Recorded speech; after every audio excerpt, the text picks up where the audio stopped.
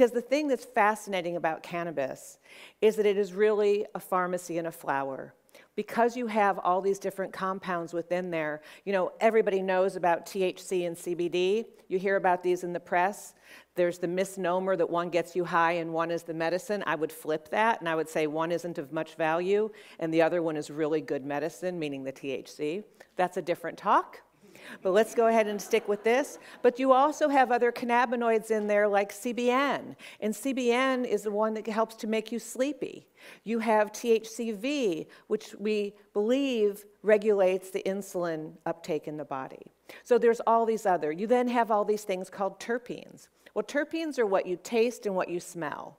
And a terpene, for example, in lavender, you have something that's called a linalool that's very calming.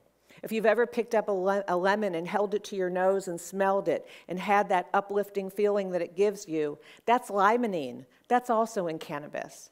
So we know that it has all these various components within it, and we have to see how they work together. I learned about something called the entourage effect. Now, this isn't an actor with a bunch of fans hanging around him. This is how all the components of the plant work together.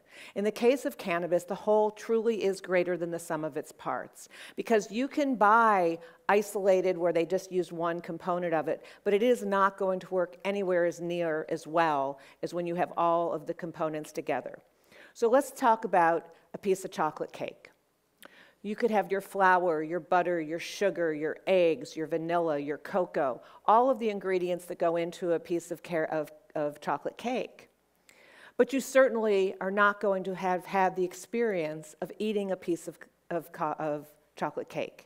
And that is, in a nutshell, what the entourage effect is. So now we know that we have to have the whole plant so that we have this entourage effect. We know that doctors are going to be able to have to dose it correctly. But what is, in fact, a dose?